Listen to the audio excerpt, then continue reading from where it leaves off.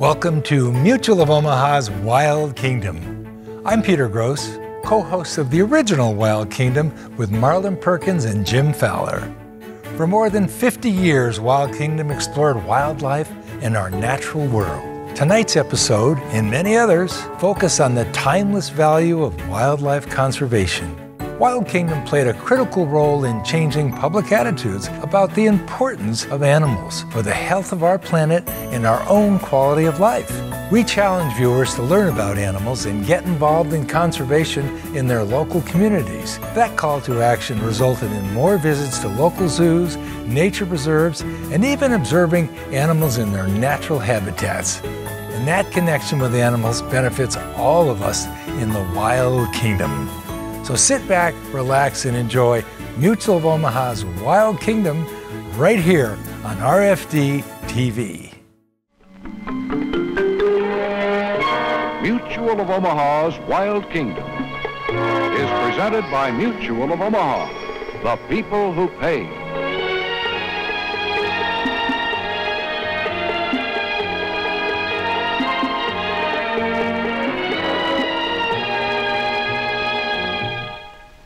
Welcome to Mutual of Omaha's Wild Kingdom.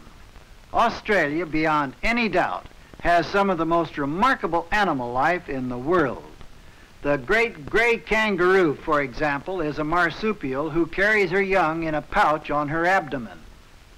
The young kangaroo, called a joey, uses his mother's pouch as a refuge from danger, even when he gets to be as large as this one. Many extremes occur among animals living in the natural habitat of the gray kangaroo, and some of them have names as unusual as the animals themselves. Names such as bettong, wombat, numbat, mollyfowl, and kookaburra. These are only a few of the creatures that live in the eucalyptus forest in the south-central part of Western Australia. It's a remarkable natural habitat, and we call it the land of the kangaroo. The early morning sunlight streaking through the branches of the great eucalyptus trees finds the forest quiet for a time.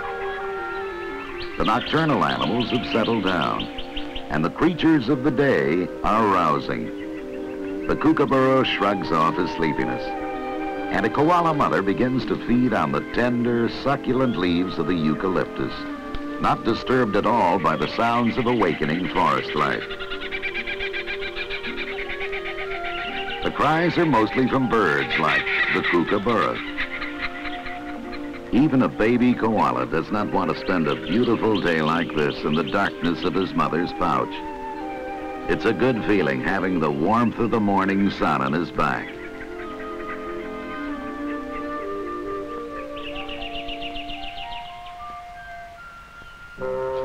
The kangaroos are returning now to the cool shade of the forest, after having spent the night feeding in more open areas. Here they will relax, sometimes sleeping, sometimes exploring lazily or playing, but mostly just spending the day in a much less active way. It's a time of day when the mother kangaroos in particular need to relax, since it is no easy job to carry last winter's baby in the pouch. The joeys find their greatest security snuggled in the mother's pouch and continue to use it as a haven until they've become quite large. It has advantages more than security, too, since it can turn out to be a sort of moving lunch cart. After all, it's not every young animal who can get a meal of tender young sprouts without even having to move.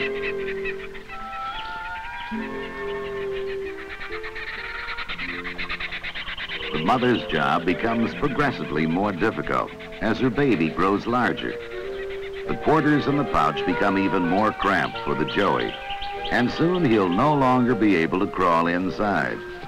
Even now he's grown so big he has a tough time getting out. It isn't only the young kangaroos who find a mother's pouch a handy retreat. The pouch of the koala is a haven for her baby, too. Like the kangaroos, koalas are also marsupials, And though the little koala cub can't quite enter or leave the pouch as fast as the young kangaroo does, to him it offers the same security.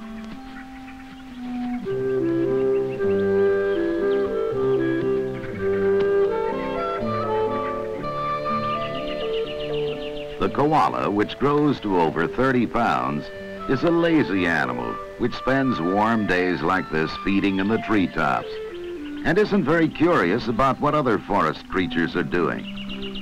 The kangaroos, however, are very careful to watch every movement and be alert for possible danger. A nearby native cat becomes the center of attention, and he's on the lookout for something good to eat.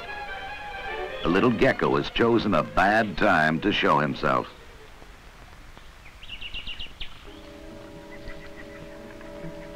Although the gecko senses something is wrong, it doesn't know what, nor does it seem to know from what direction the danger is coming.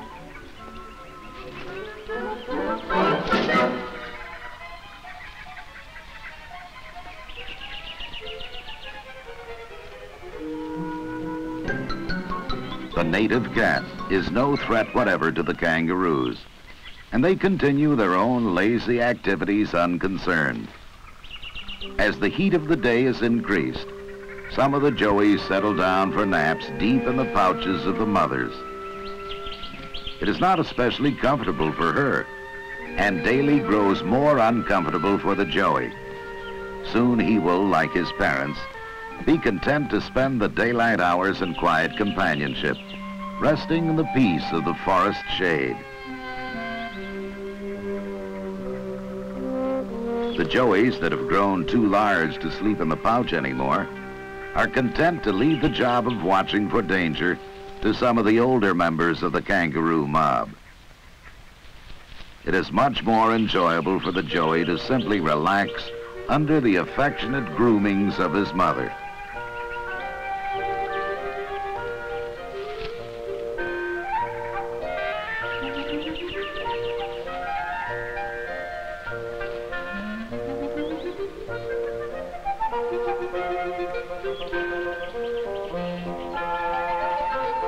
Even though they remain alert, it isn't always the great gray kangaroos who detect approaching danger first. Their smaller relatives, like the rat kangaroo or betong, have many more enemies and often react faster when danger threatens.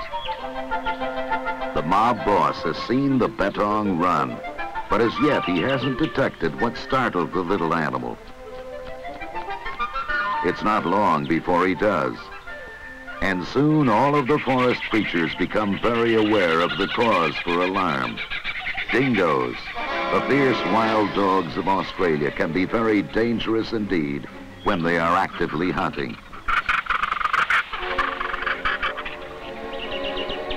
Older kangaroos consider these wild dogs, which hunt in packs, to be one of the deadliest enemies to have close by, and they don't take risks.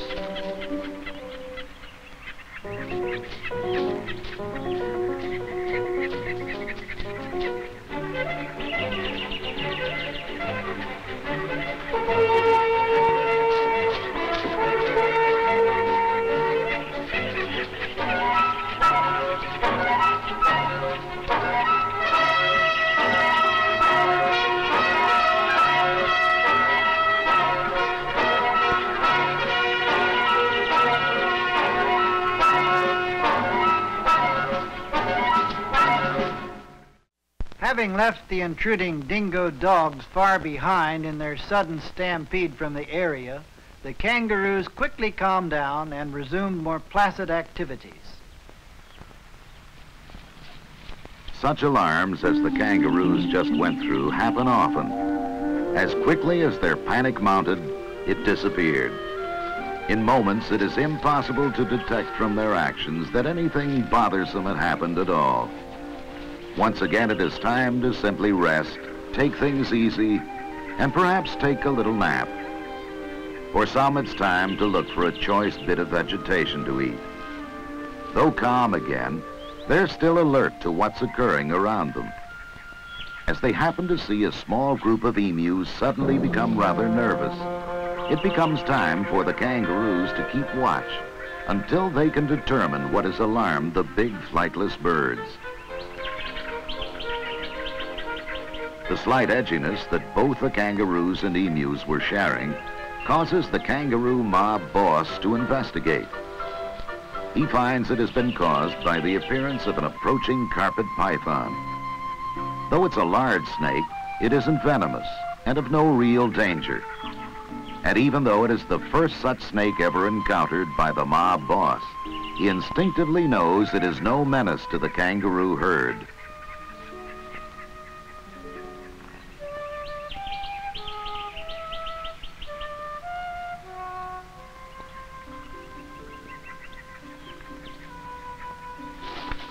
The fear in the emus diminishes, and they become curious over what the snake is doing. Encouraged by their lessening fear, the kangaroo mob boss decides to look again. Convinced of the harmlessness of the snake, the boss kangaroo now returns to his mob to continue his watch for real dangers.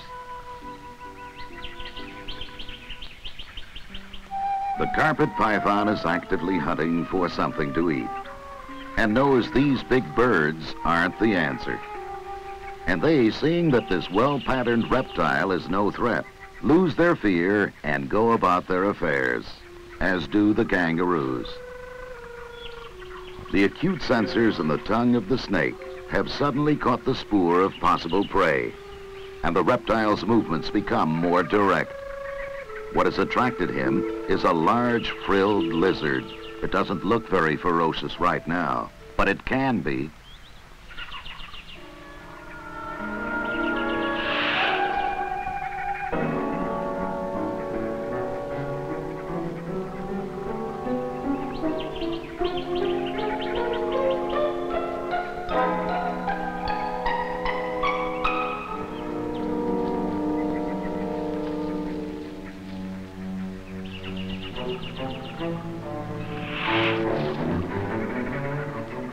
The instinctive defense action of the lizard in fanning out his neck skin to make himself look larger, along with his mock attacks, have discouraged the snake, and it won't be bothered anymore.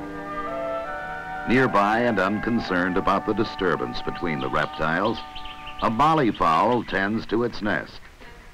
It is one of the strangest nests in the bird world, a huge mound of very fine forest debris with a depression in the middle, which is where the molly fowl lays its eggs, then uses its feet to throw gravel over them or scrape it away. The bird depends upon the heat of the sun to incubate the eggs. If it gets too hot, the eggs are buried deeper. Too cool, and some debris is kicked away, so the sun's rays can better warm them.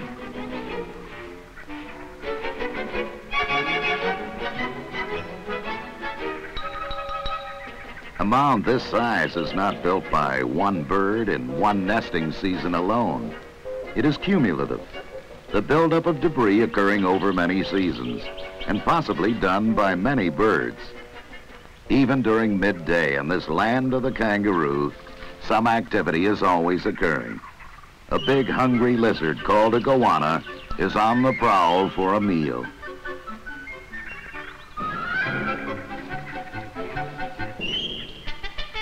The goanna is not choosy in what he eats. Rats, mice, and insects are prey. Even this numbat could be in trouble. The numbat is a marsupial anteater, and while not normally the goanna's prey, chances are the little mammal would be killed and eaten. But seeing a numbat and catching it are two different matters.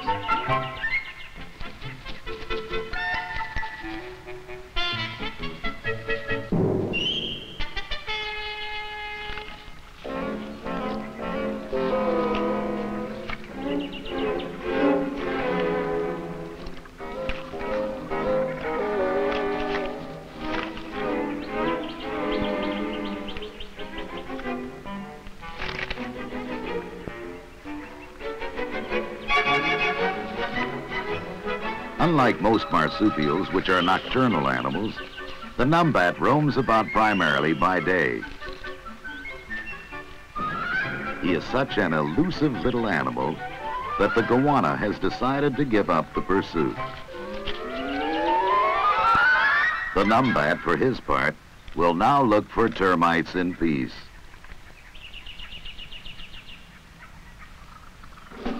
The goanna has decided to try for a meal of molly fowl eggs, and there's hardly anything he likes to eat more.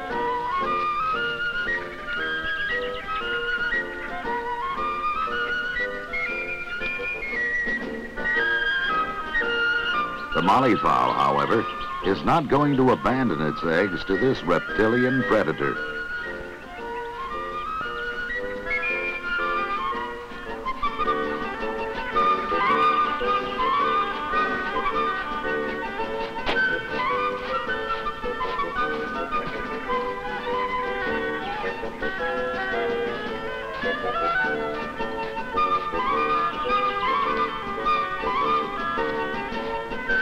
This is simply not the goanna's day.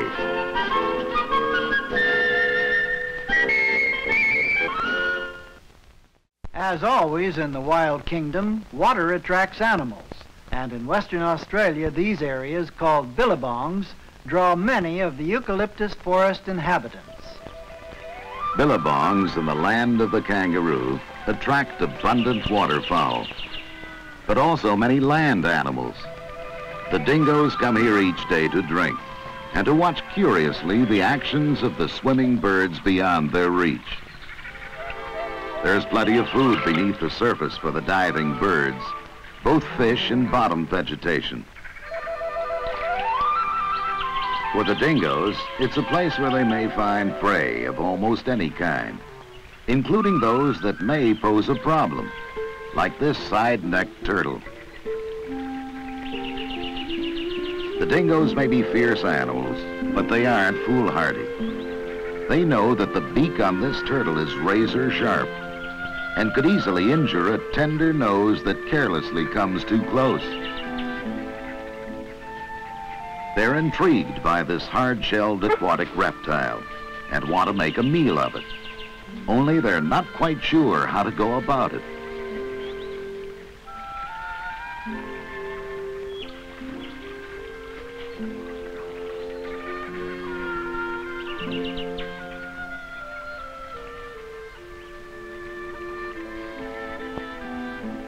Escape for the side-necked turtle means getting back into the billabong's protected waters.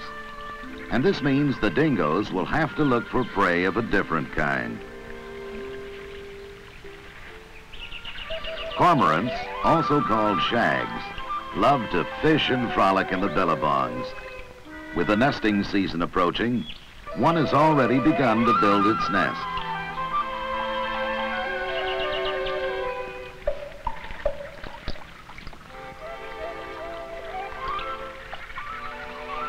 Australian pelicans come here in numbers to compete with the cormorants in their incessant search for food. There's always an unsuccessful bird following a successful angler, hoping to snatch his catch if possible. Competition is always stiff, and even the dingo is startled at the squabbling of the darters. These birds are closely related to the anhinga, or snake bird, and they're excellent fishers who can outswim their quarry underwater.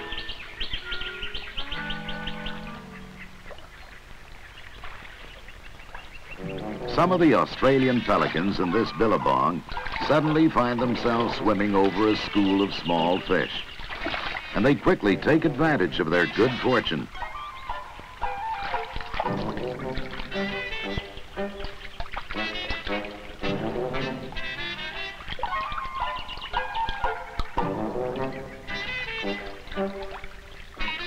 Wherever they are, the pelicans and the cormorants are superb fishers.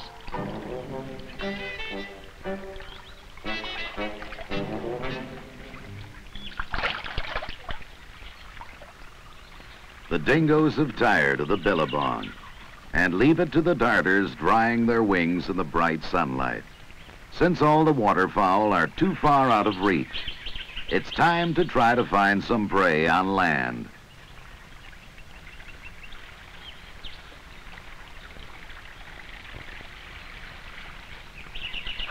Now the white dingo has spied something new, a Gould's goanna. But just as he was cautious with the turtle, so too he's wary of the teeth of the big lizard. Though the dingo could probably kill the monitor if he attacked with full fury, the wild dog respects the defenses the Gould's goanna can muster. His nipping at it has little effect on the lizard's scaly armor plating, and his own nose is soft and could be very painfully bitten if he became careless. At the moment, he's waiting for the right opening, and the lizard's just as determined not to give him one.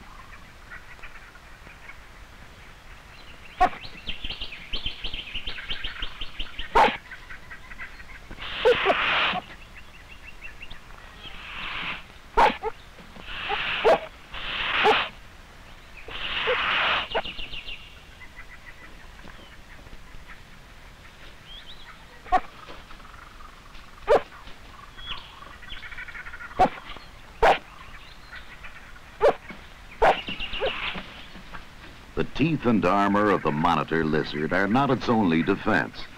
The tail can lash much like a whip, and the dingo is wary of being hit by it.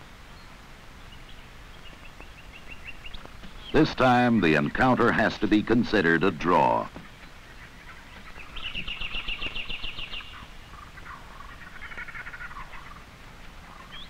The dingo's activities have left him on his own, and so now he heads for the pack, ignoring ever-present koalas perched overhead. The pack, playing and exploring, have moved close to the kangaroos again, and catching the scent, they are once again on the hunt. A sense of fear is ignited in the kangaroos. Large and small, all of the kangaroos are suddenly afraid. The first mild fear quickly becomes a stampede to safety. This is the law of survival, here in the land of the kangaroo.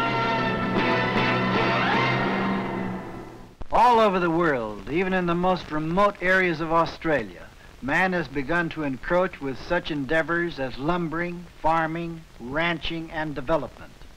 Little by little, areas of natural habitat, like the land of the kangaroo, are being altered or destroyed and made unsuitable for animal life previously native to the area.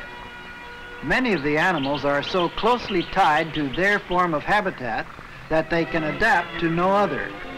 If it is destroyed, the animal too will become extinct. All these creatures, whether common or endangered, live in harmony with their environment. Only man has the power to destroy it or save it. For his own sake, and for the sake of generations yet to follow, man must make every effort to preserve natural habitat areas everywhere. By learning to live in harmony with nature, man himself can play the most vital role in the wild kingdom. Mutual of Omaha, the people who pay, has presented Mutual of Omaha's Wild Kingdom.